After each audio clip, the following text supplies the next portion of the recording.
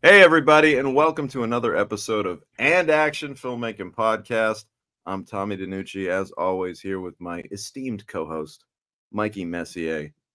We're very excited. It's a wonderful time of year. It's actually one of my favorite times of year because if you're a sports junkie like myself, you're in the midst of it right now. We've got March Madness going, we've got the NBA playoffs coming up, NHL playoffs. The MLB baseball season's about to start up. And if you're a big football fan like myself, we got the NFL draft coming up real soon. Everybody's going to be wide eyed looking at these new prospects coming into the league. So it's a really fun time of year for us sports fans. Even if you're a fight fan, UFC 300 is coming up, which is going to be a monumental sporting event. So I figured, you know what, Mike, this is a great time to come on and talk about a genre that in its own right is a great American pastime, and that is sports movies. I've worked on some sports movies.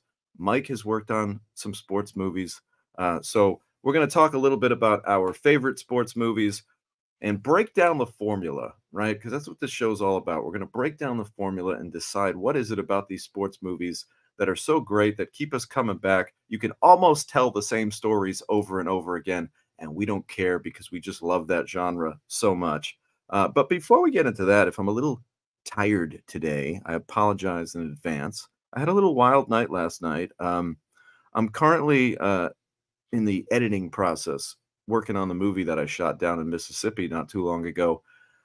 And, I'm working with a West Coast editor, so we're on different time zones. And I knew a cut would be coming in based off of some notes that I made last night. And I was kind of staying up and fighting it, dozing off, watching some TV. It's like 11 o'clock, midnight, checking my emails, still don't have that link to watch. And we have a session today, later on, actually, after this show. So I got to watch that movie. And then, sure enough, I get into some Dark Side of the Ring. I'm watching a show that I like. It's like 1:30, 2 in the morning, and I kinda, like, with one eye open, check my email, and I notice, oh, man. Like, a minute after I had last checked my email, like, probably right around, like, 12:05 or whatever, the movie came in. So here I am, laying on the couch watching murder shows and wrestling documentaries when I could have been watching my movie. So I said to myself, you know what? I'm just gonna watch the first 15 minutes. It's 2 in the morning. Like I can't stay up all night. I'll just watch 15 minutes. And I'm pleased to say, and this is part because I really enjoyed all the changes this editor made. I watched the whole movie just about, and there I am till almost 4 in the morning, kind of like a zombie watching this film. Uh, but I kicked out. I fired up. I set the old alarm. I got my workout in this morning, so I'm fired up. I'm ready to go. We're running on Red Bull today. Cheap plug if you guys would like to sponsor me. And Here we go, Mike. But I heard off air you told me that you had a little bit of a nocturnal session yourself. Yeah, Tommy, I've been having an interesting sleep month, the whole month of March 2024 that we're currently in. My sleep schedule's been way off, buddy, and I found myself uh, editing my novel, Fight or Play Basketball, which is a sports story. But I was basically, for the last several weeks, I've printed up the novel's already published on Amazon, buddy, but I self published, I was my own editor. So here I am 2 years after the book's been published, and I've reprinted the whole thing, and I'm making little tweaks and changes. And basically, what I'm doing is if a paragraph has 25 words, I'm trying to chop that down to 20. But basically for the whole book type of thing. So I was up till 8 in the morning, buddy, and then I had to set the old trusty phone alarm to be here today. But I'm glad I did, and here we are. Well, brother, I appreciate your one-upsmanship for saying, I was up till 4, you were up till 8. Okay, listen, it's tough. You're a night hawk, Mike. You're a night hawk. You've got the hawk right on your shirt there today. That's But I'm the sure you. Eagle Fang, buddy. Eagle Fang, Oh, which yes, yes. I don't know if you've been watching the Karate Kid reboot, but that is the group that is the merger of two warring factions, Cobra Kai, Okay, and then the Karate Kid has his own. As an adult, he has his own dojo, and they merge into cool. like Eagle Fang. Eagle Fang, rock and Yeah. roll. Actually, Laza just made a comment about the Karate Kid. We'll get into the comments in a little bit. So let's get right into it, guys. The reason why I decided to, Mike and I were going to talk about sports today, not only because it is such a sports rich time of year, but I actually just got hired to write a movie with the backdrop of football that I'm really excited about. Football is by far one of my favorite sports, if not my favorite sport. So I'm really excited to be working on this 1950s period piece about the game of football, which I'm really fired up about because anybody who knows the history of sports knows that the game was a little different in the 50s. Guys weren't even wearing face masks on their football helmets. It took a different breed of human being to play that game back then when there weren't as many rules to protect the health and safety of the players. It was kind of a game for warriors, and that's what I'm writing about now. And it just got me thinking, man, like all these sports movies, there's such a important part of the fabric of our pop culture, really. I mean, and there's so many of them. We're going to talk about our favorites. I know we're going to inevitably miss a few really great ones when we talk today. But you think about movies like Rocky that have won Oscars for the best picture. You think of movies like even The Sandlot, which have this kind of wholesome kind of feel to them. Hoosiers, really every sport you can think of, just about, whether it's hockey, basketball, baseball, football, karate, boxing, MMA. There's probably not just a movie for it, but a really great classic movie for it that we all love and can almost quote. I mean, these sports movies have become such a part of our being that they're so quotable now. And like I said, they're just part of pop culture. So, Mike, what is it about sports that make us so fascinated? Why are we so fascinated by these gods among men on the playing field? Well, I think one aspect of it, Tommy, is in a word, cliche.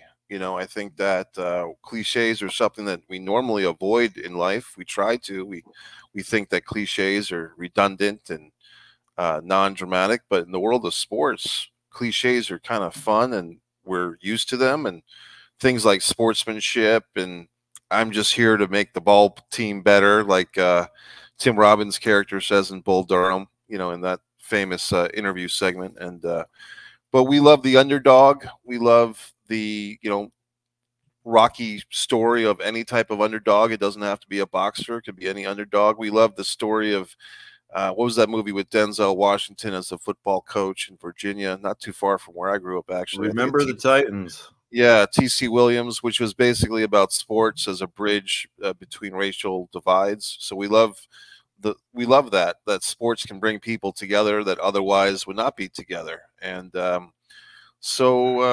movie I just saw recently, Tommy, I was going to say, like, certain films, basically like a boxing movie like Rocky tapped into a sport that was already very popular at the time. When Rocky came out, I think Muhammad Ali, George Foreman, and Joe Frazier were all at the top of their heavyweight boxing game. But if you take a look at something like Arthur the King, which is a movie with Mark Wahlberg that's in theaters now, that movie is about a sport that I didn't know existed until I saw the movie, which is adventure racing. I didn't even know that sport existed, Tommy, until I saw Mark Wahlberg in this movie, which is based on true events. So another thing that I would say is that sometimes a movie can introduce us to a sport that a lot of people didn't know was around, and sometimes it's a sport that we all know is around. So it can go in so many ways why we love these sports films. Yeah, that's a great way to sum it up. I do think that a big part of it is this common ground that we can all kind of get excited about. Everybody loves a winner, right? We've heard that a million times. Everybody loves a winner. We love to see people win. We love to see people come back from great odds. A lot of great sports movies follow formulas, right? A lot of writing a movie is formula based. Okay. So if you look at these sports movies and you break down the formula, a lot of times, Mike said a big word, underdog. Everybody loves an underdog. Nobody wants to see the person who's supposed to win. We want to be surprised. We want to be shocked. We want to get behind someone that probably under normal circumstances wouldn't have a chance. And I think that all gives us some relatability in our own lives. I mean, I don't know about you, but We'll use Rocky as an example, and I promise I'm going to try to not use Rocky too many times. Rocky just happens to be one of my favorite movies of all times, and I think that if you broke it down and ranked the greatest sports movies, it would definitely be in that top 10. But I think that we can all relate to being overwhelmed by a challenge, something that seems to be unobtainable, but you kind of dig down deep and you find a special kind of almost like an extra fuel reserve, an extra energy chamber that you didn't know existed that you can kind of tap into, and you can strive for greatness. And I think that you could watch Rocky and get fired up for that big job interview you've got coming up. You could watch Rocky and get excited about, whatever you have, whatever challenge you have, that movie will probably get you motivated, get you inspired. But I think it's the fact that, it takes normal people for the most part, puts them in extraordinary situations and forces them to rise to a challenge. One of my favorite sports movies is Rudy. You take a look at Rudy. Rudy tells the story of this kind of, undersized, really, mediocre talent at best, kind of a football player who doesn't even belong going to Notre Dame, probably didn't have the grades for it to begin with. And he just grits and bears and kind of forces himself and gets on the playing field, and it's this amazing moment. The whole crowd chants Rudy. And I mean, you better check your pulse if you're not at least a little teary-eyed at the end of that movie when everybody is chanting Rudy's name. And finally, after the years of bullshit that he's been through, this kid's on the field.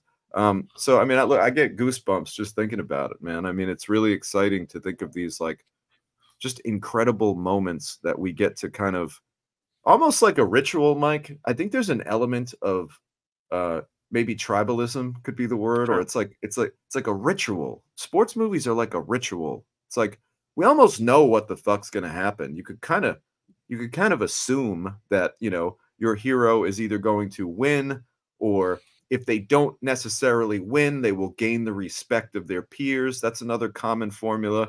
For example, and this is the last time, look at Rocky, right?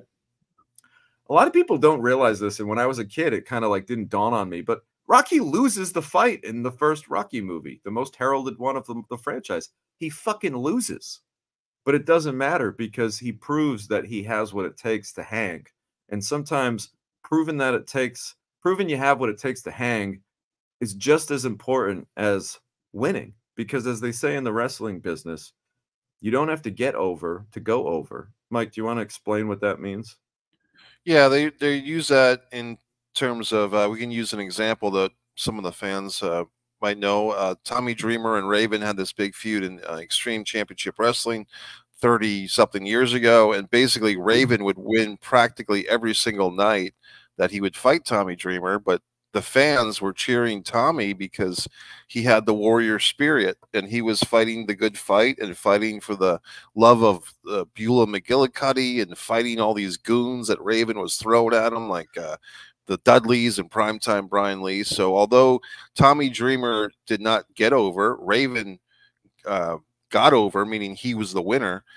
Tommy gets over because he gets over the fans' love through all these losses, and eventually 5 or 6 years into it, he finally gets a victory over Raven. So, like you said with the Rocky, I love how you say that. That's a reference that all of our fans will understand. He says, "Here's a reference all of our fans will understand." Let me mention some obscure ECW shit from 1996. 95. I love you, buddy. Well, Laza and Stephen E would appreciate that, and I think they might be here. That's true.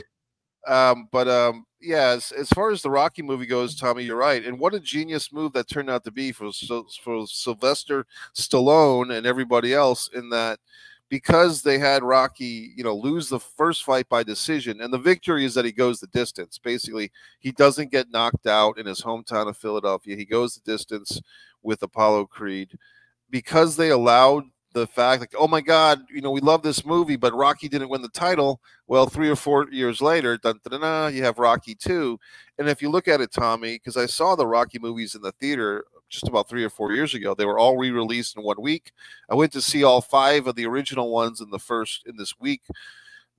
Basically, there's a formula where the first fight, Rocky loses, and then in the rematch, Rocky wins. Like if you look at Rocky 3, Clubber Lang beats Rocky, and then an hour and a half later, Rocky beats Clubber Lang in the rematch. And even that kind of formula kind of carried over into the Creed movies. And yeah, there's some variations on a theme and all that. But you're right, Tommy. A lot of times it's the bigger thing of winning the moral battle as opposed to the actual win-loss.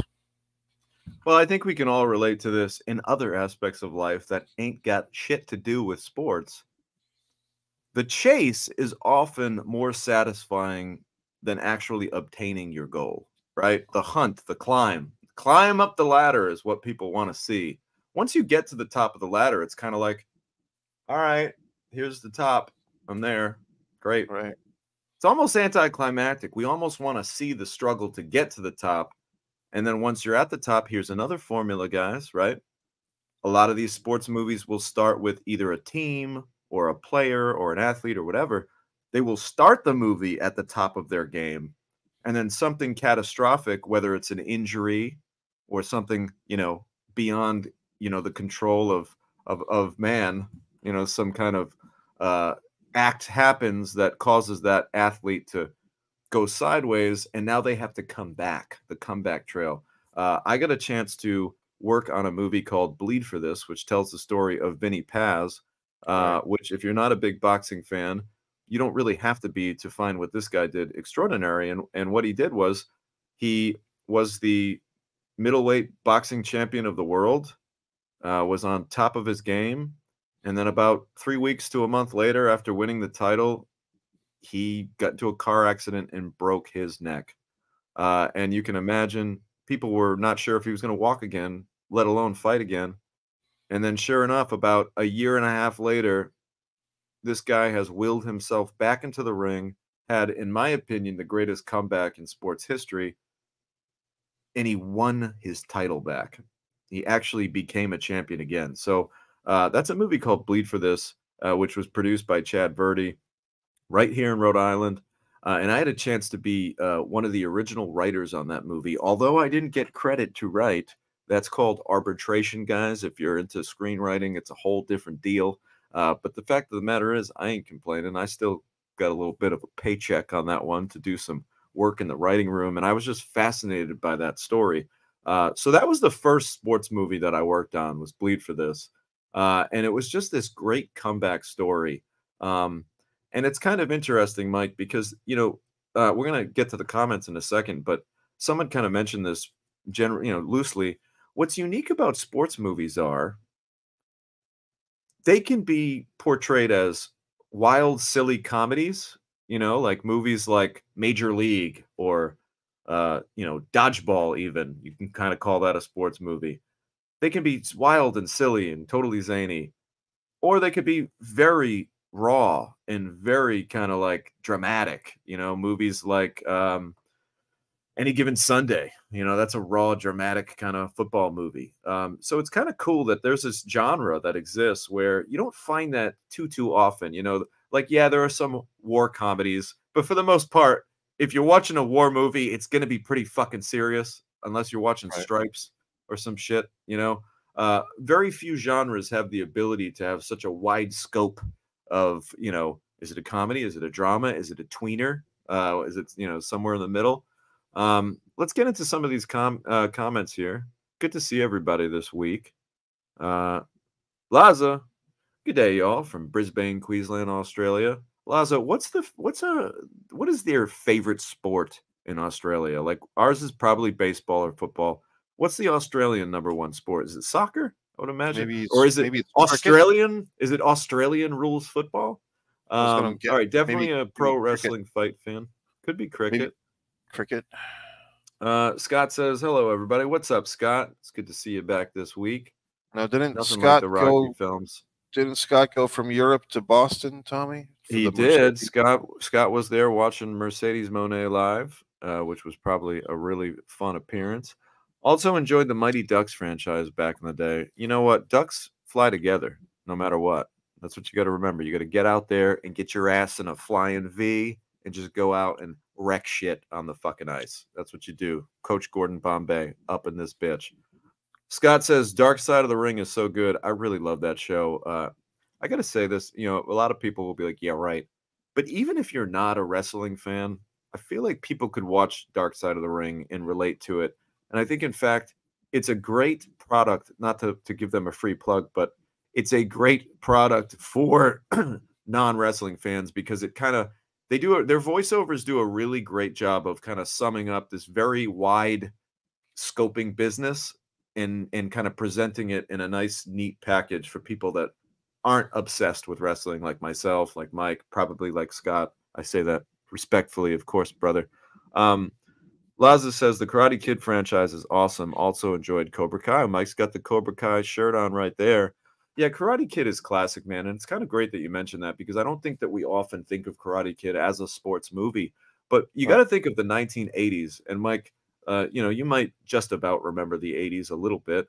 People don't realize, man, like karate was a fucking mega sensation sweeping the nation in the 80s. Like in the 80s, it was all about ninjas, karate, like martial arts movies were huge.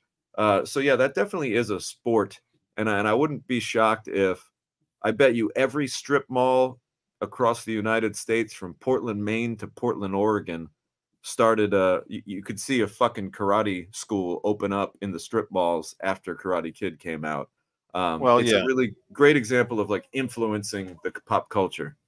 And I think you have to give a lot of credit to Bruce Lee as well for that, because Bruce Lee basically, he brought the martial arts acceptance to the United States. He planted the seeds, and I think Karate Kid 10 or 15 years later developed those seeds, you know what I mean? And then another generation later, you'd have the UFC coming up, and now it's incredible the amount of different martial arts, jiu-jitsu or Muay Thai, traditional American boxing, all types of different martial arts explode. And yeah, Tommy, back when I was a kid, we didn't even have UFC, and now there's UFC movies, or there's mixed martial arts movies. I don't know if you saw this one, but Halle Berry actually produced and starred in a movie where Halle Berry herself played a UFC fighter or mixed martial arts fighter. So what's kind of cool about sports?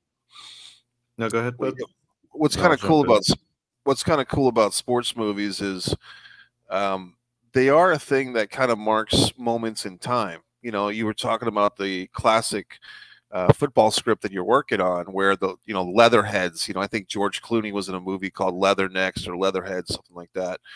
But you can kind of have a movie that takes place in a certain sport in a certain era that gives that particular film or TV show a certain feel to it. Like if you have a movie, there was one with James Earl Jones playing, it was called The Great White Hope, where he played, I believe, Jack Johnson, the boxer. But that movie had a total different time period than the Rocky movies or the Creed movies or any other, Raging Bull. You know what I mean? So it's like when you have a one of my favorites. Yeah, Raging Bull is excellent. Phenomenal film. Yep. And when you have a time period in a film that relates to sports, that's also powerful. I like what you were saying about genres, Tommy, with sports movies. When you were listing all those things, a comedy sports movie like The Mighty Ducks is a family coming of age sports movie and stuff like that. Slapshot, right? Is a spoof or a parody or a broad comedy. But one thing that I don't think we've seen, Tommy, and maybe we'll make this ourselves, is a horror sports movie. Have you ever seen a horror? I can't think of a horror sports movie. Can you? No, I can't. You might be onto something there. I guess getting cut from the team will have a whole new meaning this season. There you go. See, we're already writing that shit. We're already got the script. Yeah, I think another thing that you mentioned, Mike. Conor McGregor. Okay. Biggest UFC star probably in the last 20 years, right? A household name. Everybody knows who he is. With sports movies, in particular, fight movies, there's this notion that whoever's the star of the fight movie, we want them to have a bit of legitimacy. You mentioned Bruce Lee. Everybody knew that Bruce Lee was a legit martial artist. He could actually fuck you up. Steven Seagal, everybody knew, legit, could fuck you up if he had to. Jean-Claude Van Damme was a professional kickboxer.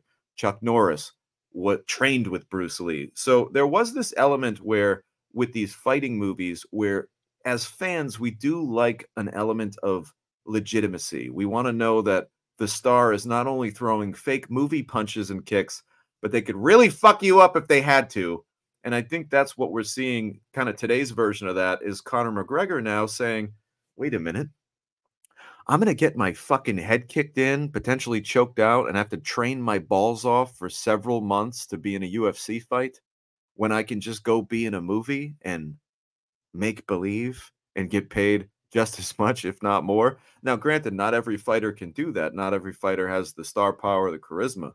But Conor McGregor is smart. He's saying, yeah, you know, I'm 36 years old, 37 years old. I probably got another couple fights in me if I really wanted to. Or I could take this fame that I've built and transition into, like, look at The Rock, you know, using their athletic background to build this movie career that just takes off. And I got to say, really quick, and I haven't even seen the fucking movie yet, okay? But I'm seeing a lot of shit talking about this new Roadhouse movie online. Right. And I'm seeing everybody say, what a waste of time. It was so not as good as the original. Oh, these fights are so unrealistic. Patrick Swayze's way better. I fucking love Patrick Swayze. He's the best. But the reality is it's 2024, and this is a modernized new approach. Yeah, maybe some of the fight scenes are a little stylized and ridiculous, but you like John Wick, don't you? That ain't fucking realistic. It's a movie, guys. And stop comparing it to the original, because when we make remakes, they're not meant to be compared to the original. It's a whole new deal. Okay. It's just like we're paying homage to something from the past. Had the filmmakers went and just shot for shot recreated fucking Roadhouse, everyone would be like, well, what the fuck is this? You might as well just go pop in Roadhouse. Go play Patrick Swayze's 80s movie Roadhouse. You know, like people will never be happy. And it's just upsetting that they can't just like sit back and enjoy a fucking movie.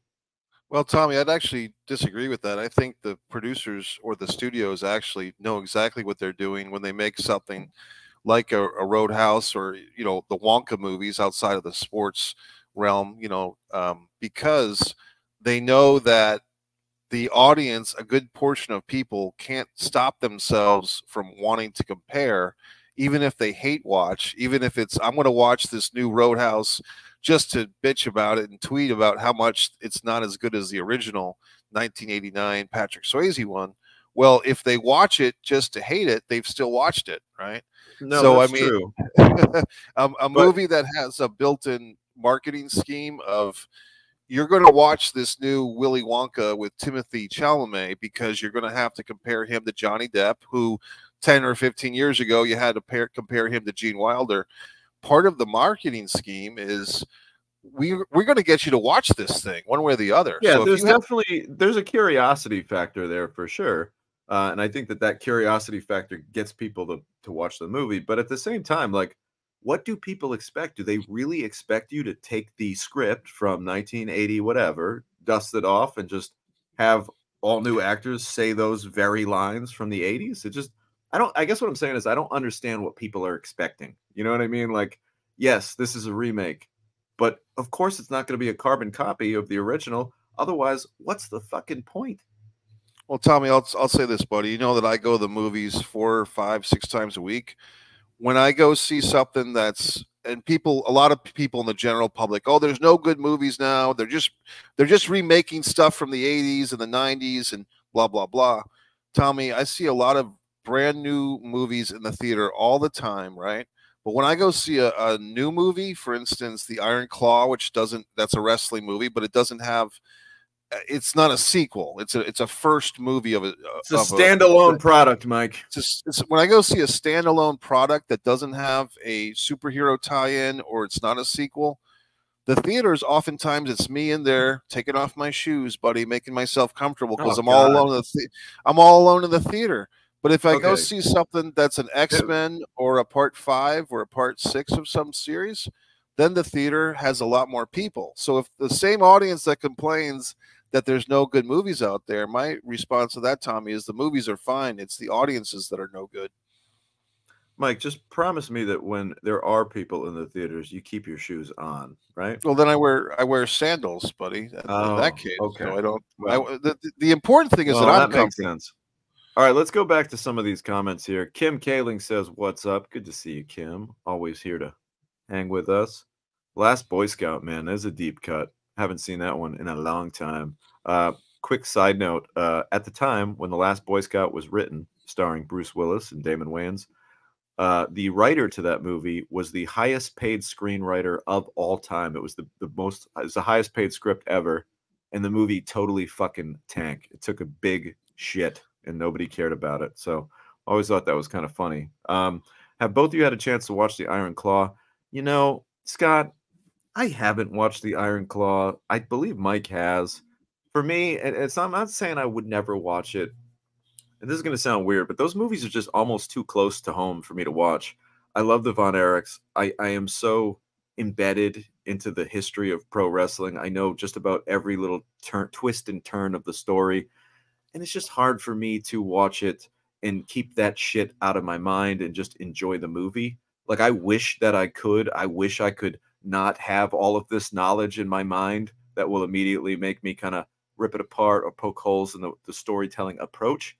So, and again, I know that that's not fair, and eventually I will watch the movie, but that was one that I didn't exactly run out to see for that reason, because I know that it's not super historically accurate. I saw it twice, Scott, and I did actually 3 reviews of that film because I found there to be a lot of meat on the bone with that one. And I did interview over on my YouTube channel, One Mike Messier. I interviewed Kevin Anton, who played Harley Race in the film.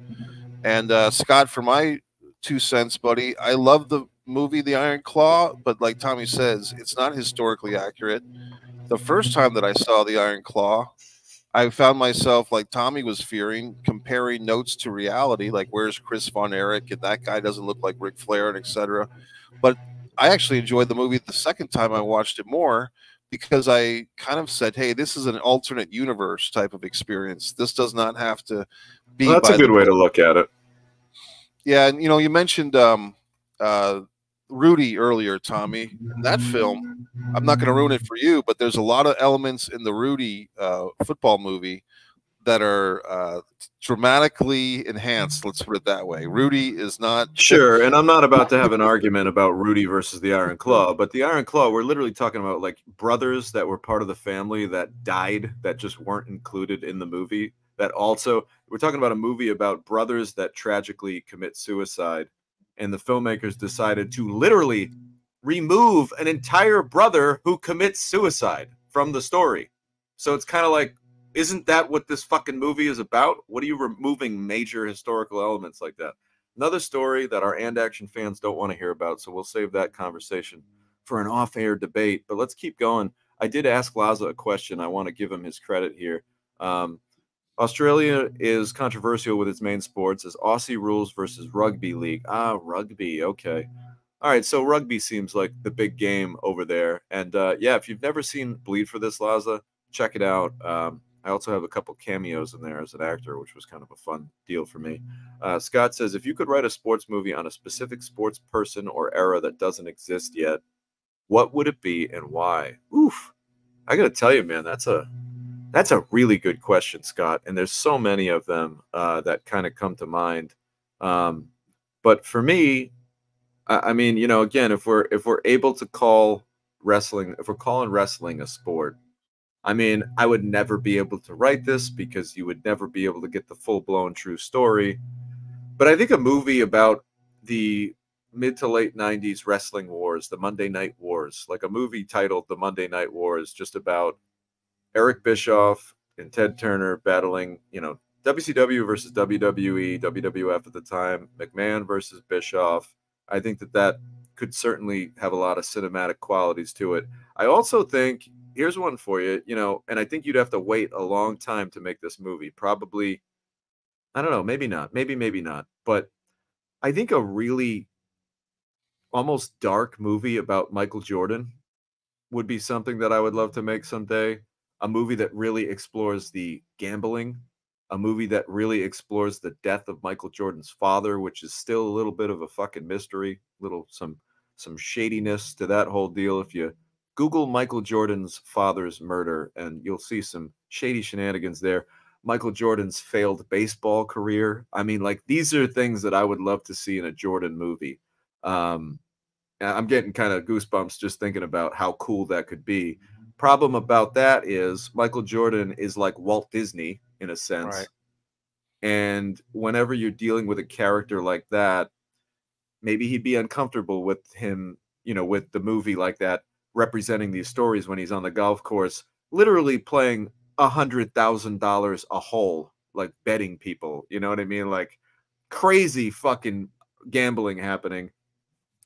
And there might be. I don't want to. I don't want Michael Jordan to give me a call on my phone and get mad at me. I don't think that's going to happen. But there might have been some womanizing going on there. We don't really hear much about Michael Jordan. Michael's kind of, we have these stories. We all have. Everybody knows a Michael Jordan story or two that we've seen on Instagram or in one of these like little gifs. We all know about his insane competitive nature.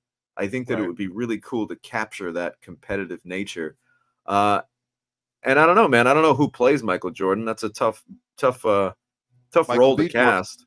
But Michael B. yeah, I Jordan. mean, yeah, maybe. Let's face it. I'm telling you, man. And again, like I said, like I don't think you'd be able to see that movie happen for a long, long time. Maybe even after Jordan's passing, which it's hard to even think of because to me, it's like Michael Jordan's like a god. He's like beyond a human. It's hard to even think of a day when Michael Jordan's not roaming the earth.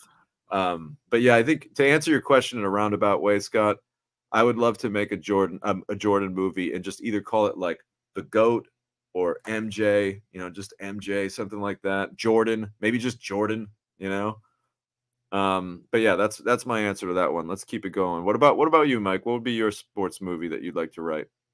Well, I have it alluded to in my book, Fight or Play Basketball, which I think Laza has purchased. But I like the Buster Douglas beating Mike Tyson story. So if you had Ooh, that's a you good had a one. thanks. If you had a couple of big boys, because you need Buster Douglas was a huge guy. He was like 6'4", 6'5", and Tyson was not as tall. He was about 5'10". But you need But a built couple of like a brick shithouse. exactly. So you need a couple of guys to play those two. I think Buster Douglas would actually be the harder guy to cast. If this was 30 years ago, you could cast uh, who's our buddy that Forrest Whitaker. He would have been a good Buster Douglas 30 or 40 years ago, but not now.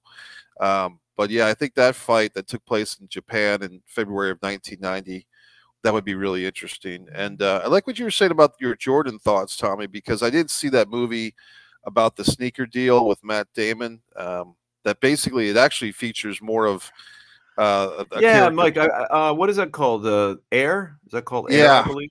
yeah, Yeah, it's and it's funny, and I gotta say, I think that was really smart of the filmmakers to make Jordan very much just like not the four figure, the in the front of that movie. yeah. His mom is the lady from Rhode Island, the big Viola yes, Davis.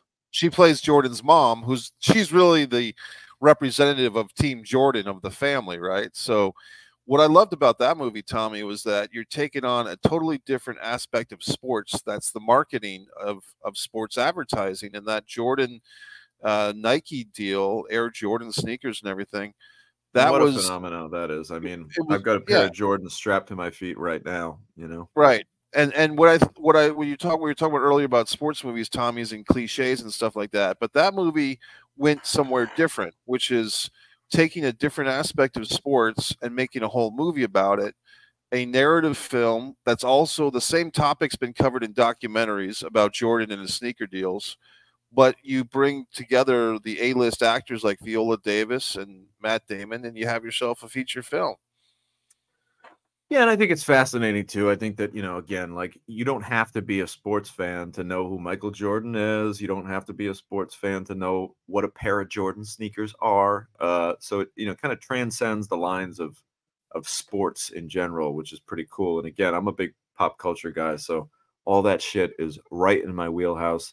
Real quick, Laza says that boxing's big in Australia, and so is MMA. Cricket's there. They got the NBL, which is a lot like the rip off the baby brother version of the NBA, which is cool. Scott says, I agree. Dark Side episode on the Von Erichs was hard to watch. There's a great, if you haven't seen it, Scott, and it might still be on the network, there's a great documentary WWE did called The Triumph and Tragedy. I think it's called Triumph and Tragedy. It's the story of the Von Erichs. To me, for my money, that's the most deep dive and accurate kind of telling of the Von Erich story. So if you haven't seen that one, check it on out. And if anyone saw Iron Claw and they want to know the real story, watch Triumph and Tragedy or Tragedy and Triumph. I don't know. Google that shit. It'll tell you the right answer. And good point by Laza. He actually he said, you know what? The closest thing to a sports horror movie is Death Race. Remember that movie, Death Race? With I never saw Death Race, Tommy. Jason Statham. Death Race is I fun, man. It's a fun movie, and it's a racing movie. Again, we don't think of racing as a sport sometimes, and that's not fair. There's a lot of great NASCAR movies. There's a couple of really good ones out there. You know, we just had Ford versus Ferrari come out. So this genre is just so fucking deep, man. I mean, it's pretty incredible when you think about all the different sports and all the different genres that kind of, it's almost like subgenres within the genre. But yeah, sports aren't going anywhere. Sports movies are not going anywhere for a long time. I never saw the Ricky Bobby movie. I still haven't seen that with Talladega Nights. Yeah, I haven't seen that one. I missed that one. Yeah, man. You know, like I'll ask you this, Tommy. Do you consider something like the sci-fi Arnold Schwarzenegger classic, The Running Man? Is that a sports movie? I mean, no, it's not. It's not a sports movie because that's not a sport. That's, you know, that's science fiction craziness. I think a sports movie has to be based in reality. You know what I mean? Okay. Like sports movies have to be about an actual sporting event. Yeah, I think that, you know, that's just, it's cool. It's interesting to think of. It's brutal competition. It's like a reality show in the future, and a hypothetical future. Actually, I want to go back. I want to go back to Scott's question because I got another movie idea that I would fucking love to make, and it's not quite sports, but it's kind of sports. Go ahead. I would love, world. If you're listening to me, let me will this into existence. I would love to tell the full, uncut version of the American Gladiators. The famous TV show from the early 90s, mid 90s, American Gladiators. It pitted a bunch of kind of bodybuilders and, you know, washed up athletes, people that kind of never made it. And they had all of these kind of Olympic style, or I shouldn't say Olympic, almost like obstacle courses that you would run and compete against these gladiators. If you haven't seen American Gladiators, Google that shit. It's one of the most kind of, it's just entertaining because it's just such a weird show. And although it's not typically a sport, it was kind of advertised and positioned as a sport in the 90s. You know, these kind of athletes that were jacks of all trades. And there's a great documentary, I believe, on Netflix, but I'm not sure. It's 30 for 30. Is it a 30 for 30? Yeah, Google that shit. Whew, man, when you see the behind the scenes stories of what was going on during the American Gladiators tour, you had a bunch of juiced up, party loving, you know, mid to late 20s, early 30s, beautiful people traveling on a tour bus, going arena to arena to take on, you know, the local hopefuls in the area and all these sporting events, and just crazy shit happened. So going back to Scott's question, I'd love to make an American Gladiators movie someday. But yeah, Mike, I don't think this genre is going anywhere. Like I said, I think it's very much ritualistic in the sense that you can almost tell the same stories over and over again. And as long as you dust that shit off a little bit, polish it up, add some new elements, make it current, people are going to be coming back to the theater to watch sports movies really until we're no longer on this planet, in my opinion. Well, Tommy, behind me, you see this image from the movie Field of Dreams, which I just 2 weeks ago I saw on the big screen. The movie is from 1989, and it's being re-released in 2024 for the 35th anniversary. I had never seen it on the big screen, so I went and enjoyed it. And, you know, it holds up. I mean, this movie is 35 years old, and it still holds up today.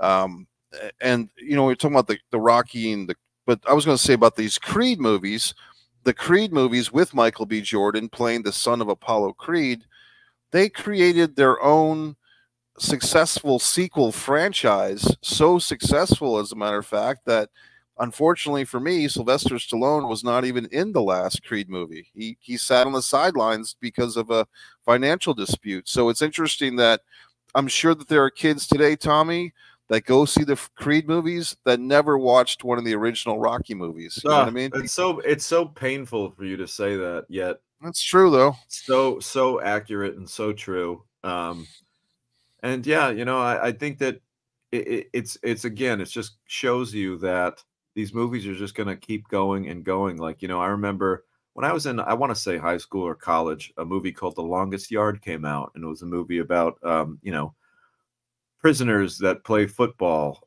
and they're playing the guards, prisoners versus guards. And I remember I liked that movie because it had a lot of cool cameos from not only pro athletes but also wrestlers. Goldberg was in it, Stone Cold Steve Austin was in it. A lot of great wrestlers were in that movie. I think the Great Khali. Kevin And I Nash. remember, I remember my dad being like, "Oh yeah, that was a Burt Reynolds movie, 30 years ago." And I remember like watching that and then going back and watching the Burt Reynolds movie after. And this might be blasphemy. I might get shit for saying this. The Burt Reynolds movie didn't really do it for me as much as the current one with Adam Sandler did. And that's because I'm a product. At the time I was a product of that current era. So like, that's what's great about these movies. You can keep telling these stories because, like, yeah, maybe my dad in that era would have related to Burt Reynolds a little bit more. To a kid, I'm like, and don't get me wrong, since then I've gotten smartened up to just how fucking cool Burt Reynolds is. But when I'm a teenager, it's like Burt Reynolds, like the guy with the mustache, like who cares, Yeah, there's a thing with 70s movies in particular, Tommy. I've noticed that a lot of the movies from the 70s that are very heralded and rightfully so, their editing style is a lot different. It's a lot looser, is the word that It's I would use. slower. Like The pacing is slower, slower. Yeah. pacing is slower. It's looser. It's even like looser and slower than something from like the 1950s film noir, where things were very choppy and kind of bullety. And it's just interesting how different decades and different eras have different feels for movies, or the movies feel different based on when they were made. And sometimes people of different generations just don't relate to things made before that they were around. So, Let's see. Ariana says, "What's up, Air Ariana? To Bud. be honest, my favorite sports movie is Air Bud." Hey, listen, you know what? That's a great movie. It's a That's a it's a basketball. it's what I call a genre bender because It's a now we've basketball got playing it's a dog. sports movie, but it's also a animal movie. So it's like, yeah, you get yourself a basketball playing dog. And how about this? A lot of people may not know this about the Air Bud franchise. But Air Bud went on to make several other types of, like, that dog played every fucking sport under the sun. Talk about a very athletic dog. They had that dog playing soccer. They had that dog playing football. They had that dog playing baseball. What a multi-sport athlete Bud is. But they're smart. The producers were like, "Oh, the kids loved Air Bud. Well, if you can shoot a basket with your nose, you can throw a football with your nose, you can hit a hockey puck, whatever." So Air Bud, that man, they should call that Air Bud the license to print money. Air Bud meets Bo Jackson. Yeah, multi-sport athlete.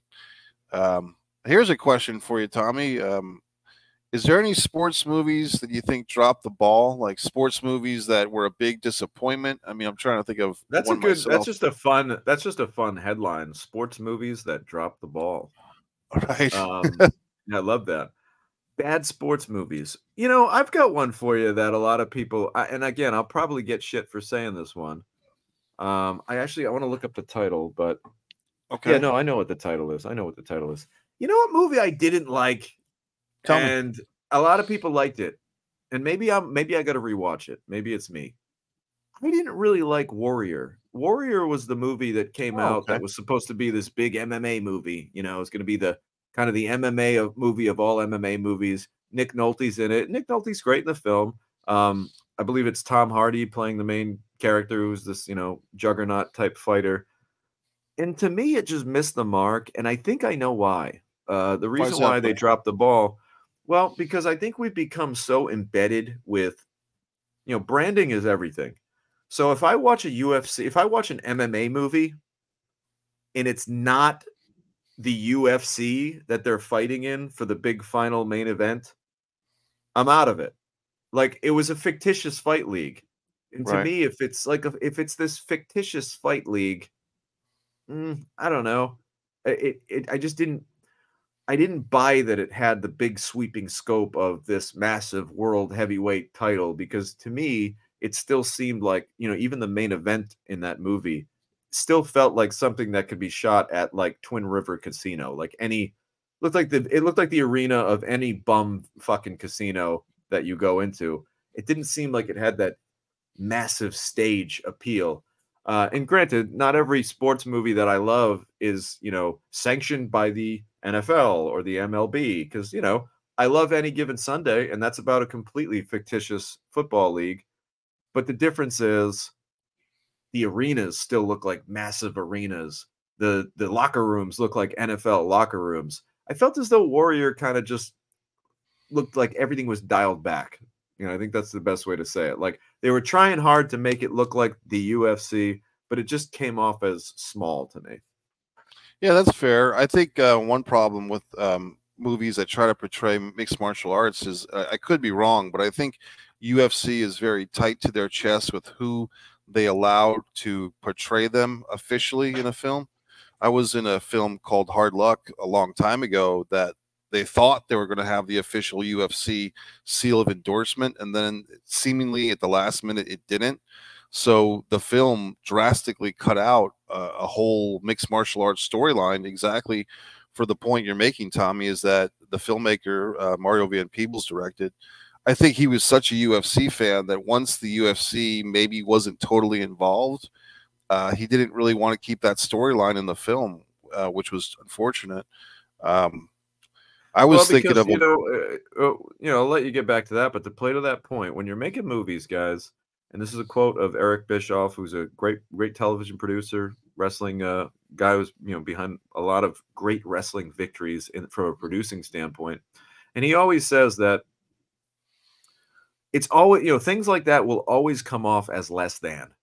You know what I right. mean? And if you can't be greater than, be different than, but never be less than. So it's like if all of a sudden, like, oh well, we wanted the UFC, but now it's going to be called the the WFC, the World Fighting Championship. It's just bullshit, and the audience immediately knows it's bullshit.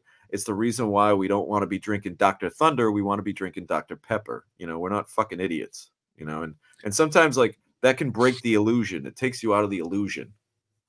Yeah, the movie. I'm trying to think of Any Given Sunday. The football movie initially was supposed to be with the NFL, but once the NFL read the script and they realized that steroids and drugs, once they realized that Oliver Stone was going to pull no punches in his portrayal of a football league, the NFL was like, we don't want to be this football league. So I think they called the team the Miami Sharks and everything like that, because some of these sports leagues, buddy, they sell themselves to the consumer on this kind of myth that we're the all-American boys and sportsmanship and competition, and we've kind of learned, we've matured as an audience. We see through that hype now.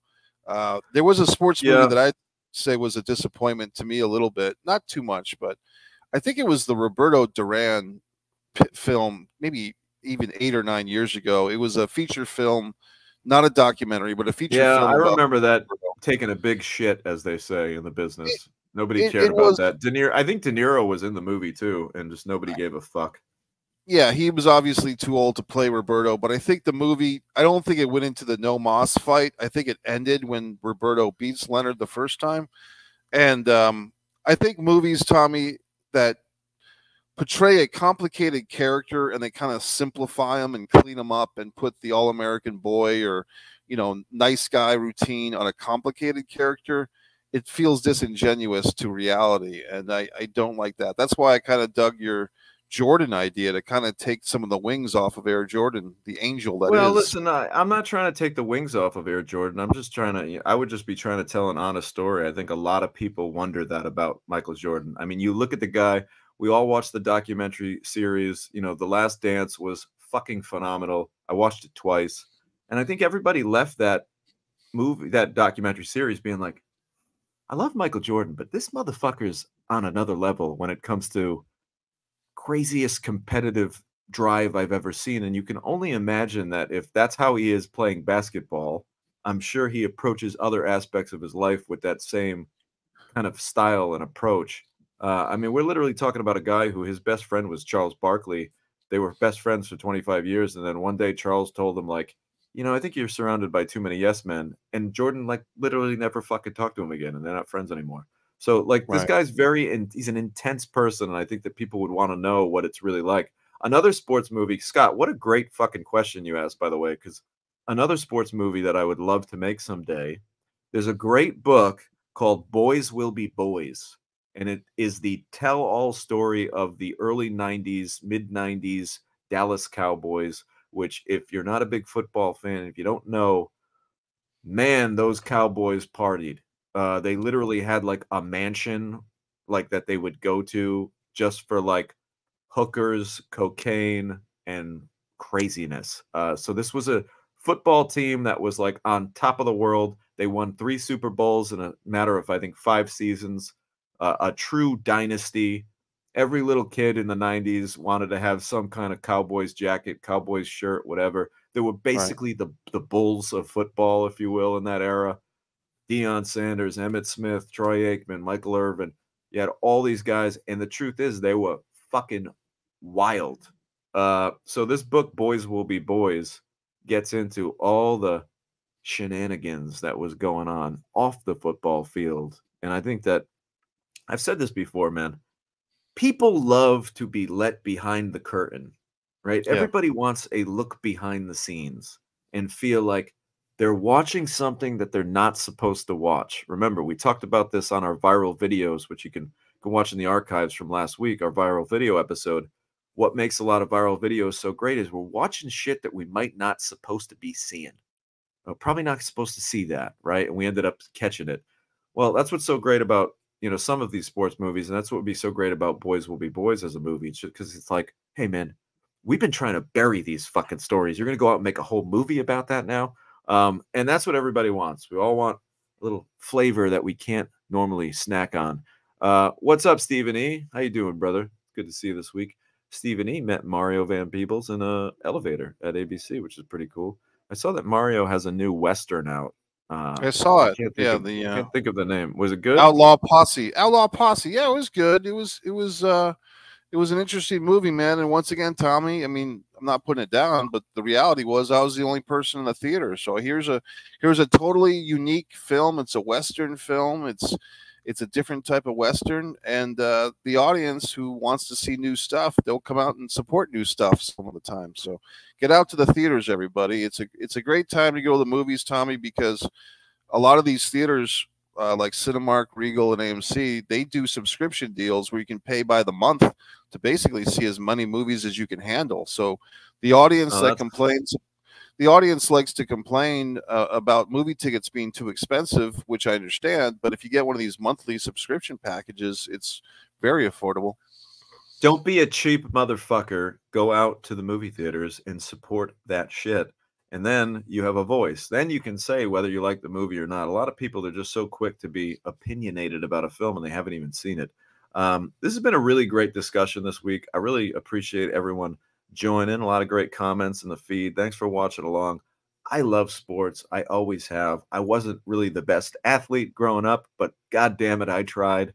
And still to this day, a lot of people don't know this, but when I'm on set, I always keep a baseball with me because I just like to hold this thing and kind of it's my own little stress ball. I work the palm oils into that bitch and I kind of just do this while I'm at monitor and I sit with it and it just makes me feel like I got the ball and I'm in the game. And I think that's what's so great about sports.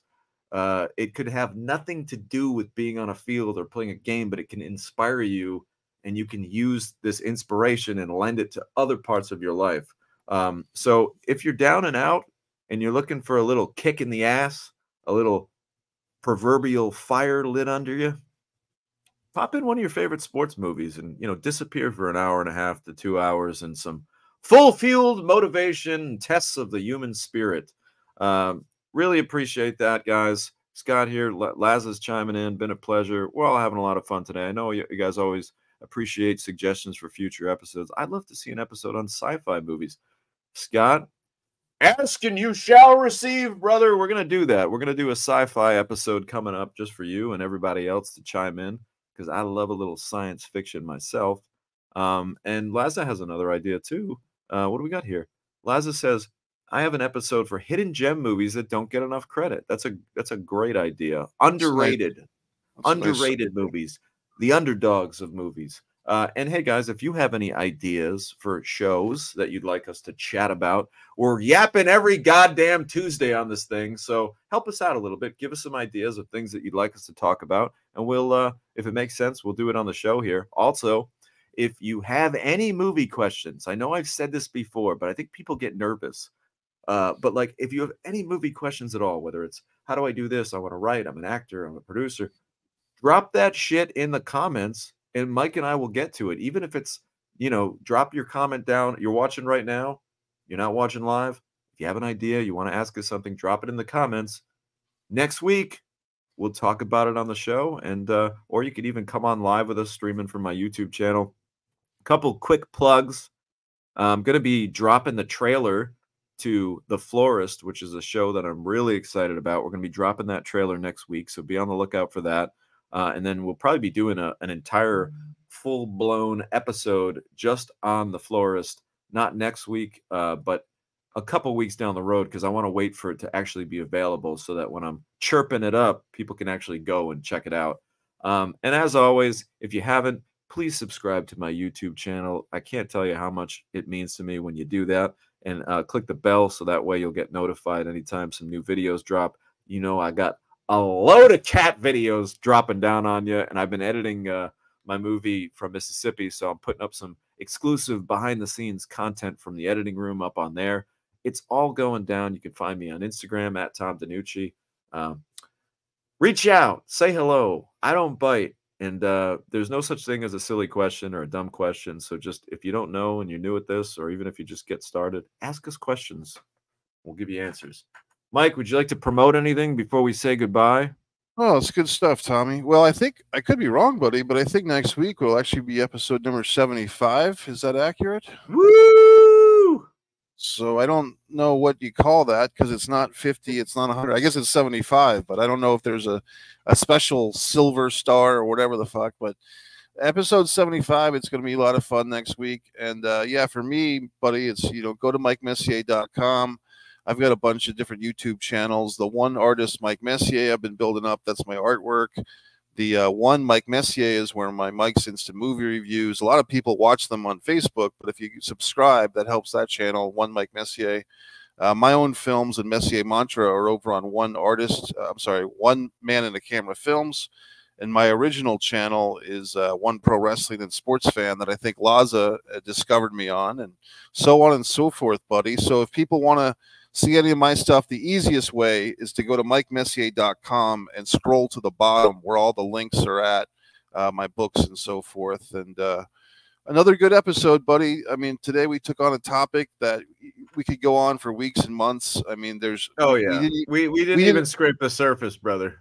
Well, we might have to put this for like episode 85 or episode 106 for like sports documentaries, because well, you know, we can maybe do, brother. Oh shit, I forgot. That's right. We made the Lennox Lewis one. I made a documentary, My Father, Muhammad Ali. There's so much with sports. I think you're right. I think we are going to have to revisit this and do a sports movies part 2 down the road.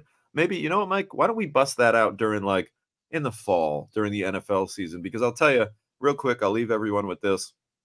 This is one of my favorite times of the year for sports, but my true favorite time of year for sports is right around September, October, because that's when there's like one day of the year. There's only like a couple weeks where this happens, but it's the perfect storm where like NFL, NBA, baseball, and NHL are all fucking happening at once. Like that happens for like the most fleeting little couple week stretch when all that shit's happening. I love it. Like I said, I'm a sports junkie, but there's a lot worse things you can be addicted to. And we hope that you're addicted to And Action Filmmaking Podcast. We hope to see you next week. We're going to hit you up with a topic real soon. Mike and I are still kind of noodling that around. Who knows? Maybe we will do science fiction movies. Maybe we'll Maybe we'll go with that one next week. All right, guys. Thank you very much. Everyone, keep kicking ass. Stay motivated. We love you, and we'll see you next week.